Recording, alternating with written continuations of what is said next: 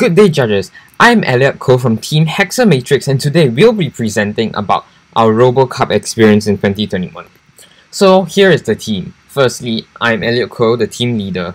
𝗣𝗲𝗀𝗀 is the programmer, 𝗈𝙤𝙨 is the programmer, and 𝗣𝗲𝗀𝗀 is both our builder and 3D modeler.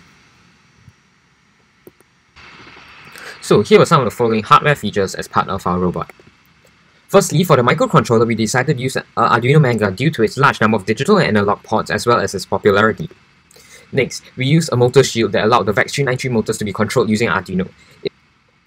Some of the choices of driving motors we had were the 𝗣𝗲𝗃393 motors, the LEGO large and medium motors, and the yellow DC motors. In the end, we went with the 𝗣𝗲393 motors, and they were easy to use Arduino, had high speed and torque, as well as configurable gearing. For the chassis, we used LEGO parts, as they were strong and lightweight. For the sensors, for the line tracing array in particular, we used the MakerLine line tracing array. For the sensors, we used a TCS3200 color sensors. For the ultrasonic sensor, we used a standard HCSR04 ultrasonic sensor. For the collection system, we used a combination of brushless motors and rubber bands attached to a metal arm. For the wheels, we chose LEGO motorcycle wheels for the front wheels, and we stacked 2 on one side. For the back free-rolling wheels, we chose to use 𝗣𝗲𝗃 omnidirectional wheels, as they can move in any direction, resulting in smoother turns and less friction when turning. Here is a CAD render of our complete product minus the Arduino and other electrical components. While constructing the Arduino robot, we looked into other robotic systems to see whether there are any even more efficient alternatives. We managed to build and program a small prototype with the new LEGO Spike Prime, and we felt that we were on the edge of a breakthrough. However, the COVID-19 situation worsened, and CCA was suspended. However, during our initial testing of the prototype, we found that it had relatively accurate line tracing, and it was achieved with very little effort. It was very cohesive and also had less compatibility issues than Arduino robot. Firstly, here are the software features for our robot. Firstly, we defined the variables and imported the libraries that we needed to use. Next, we proceeded to set up the input and output pins as we are using the Arduino platform. As you can see, the first thing we run within the void loop will be the reading of the RGB values from our color sensor. Afterwards, we read the digital input from our line tracing array. Then we proceeded to check for the presence of green corners based on the previous input. And we were to either turn left 90 degrees, turn right 90 degrees, or do a U-turn. Afterwards, we proceeded on to line tracing based on these digital IR inputs. Finally, at the bottom, we have a bit of output testing, just to test while running to see whether there are any errors with the line tracing. In the next section about the design process, I will cover some of the more important moments during our design process that were either setbacks or wins for us. So firstly, before we begin building the robot, we decided that we wanted to try something new by integrating different systems through the use of our Arduino as the microcontroller, instead of just sticking to the EV3, something we have done many times before. So firstly, we decided on what parts we would be using for the robot. We decided to use the 𝗣𝗲𝗃393 motors along with the Arduino to drive the robot. For the wheels, we decided to stack two sets of 2 LEGO motorcycle wheels for the front wheels, and decided to use 2 𝗣𝗲𝗃 wheels for the back wheels. For the chassis, we decided to build it out of LEGO, as it would be lightweight and it will still be durable, and on that day itself we started construction on the chassis. Next, we decided to test the robot after attaching the microcontroller as well as the motors to the robot chassis. However, we realized that the robot was unable to travel straight, and we spent quite some time trying to detach the motors. We changed the gearing of the motors, then finally reattached the motors. So luckily for us, the robot was able to travel straight afterwards. And we also managed to scout out and attach a line tracing array on the robot.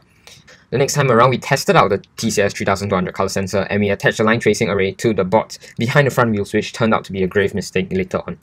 We also tried to test out PID line tracing with little to no success. Next session, it was pointed out to us that actually placing the line tracing array in the center might cause the robot to go off the line due to the position of the line tracing array and the front wheels not being able to turn in time before going off the line. So in the end, we had to dismantle majority of the robot, but however, we stayed strong and we took the opportunity to reinforce the baseboard, and we placed the light sensor, line tracing array closer to the front. Next, we looked into alternative motors since we were already rebuilding the baseboard, and we came across the make block encoder motors which were already in the room, and we started to experiment with this control to control them. However, after much effort and our attempts to try and use the make block encoder motors were really unsuccessful, and we decided to stick to the VEX 393 motors. However, the good news was that on that very day, the gears for the collection system was printed successfully after 3 failed attempts beforehand, so thank you JV for that. Next, we started fully working on the line tracing. Before that, we had tried many times to implement the PID line tracing. However, we decided and felt that there were too many components to be able for us to use PID line tracing, especially the math that came into play. And we decided just to switch back to using digital readings of the IRs on array to try and work on the line tracing. However, when we tried to use a color sensor, we had issues on deciding where to place the color sensor, as the places we initially wanted to put them did not work out for us. We had to dismantle parts of the robot to place the color sensors, and only to find that it did not work as expected again. So we had to go through multiple trial and error situations until a suitable location was found. And thank goodness, we did manage to find it, and the robot could turn with relative accuracy after some testing while detecting the green corners. And that was really good. Next, after that it was pointed out to us that our current power supply system might have created some large amount of noise, which is, to my understanding, caused by the H bridge while trying to run the motors, and that might interfere with the runs. Therefore, we had to solder on a new power supply for the Arduino and its components. We considered using a 12-volt LiPo battery instead, but we ended up deciding against it. Next, we started working with the brushless DC motor, or the BLDC motor, attached to the collection system. However, there was a big issue. The DC brushless motor could not run with Arduino. We were very confused. The motor module appeared to be a conventional electronic speed controller, or ESC, with a BLDC connected, yet we could not understand why it did not work. In order to work around this, we tried looking through the make block libraries for Arduino to find a reference for the motor controller. However, this proved to be unsuccessful due to the library being relatively outdated, as well as no direct match to run a BLDC motor within the library could be found. Next, we tried running it as a normal servo motor, but that did not work either. The motor would just keep on turning on and turning off for a few seconds, and we found out this was related to power speed, but we could not find a way to keep it on consistently.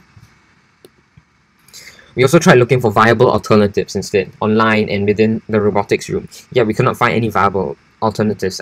The motors were either too large, or the RPM was too low to be able to keep the balls inside running.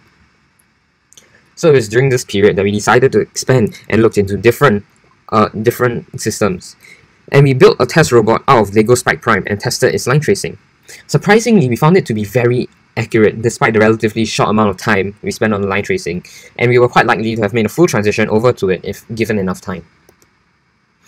On the 15th of May, sadly, CCA was announced to be suspended, and we had no time to prepare or finish up, and we had to pick up from where we left off. And it was really very dejecting for all of us.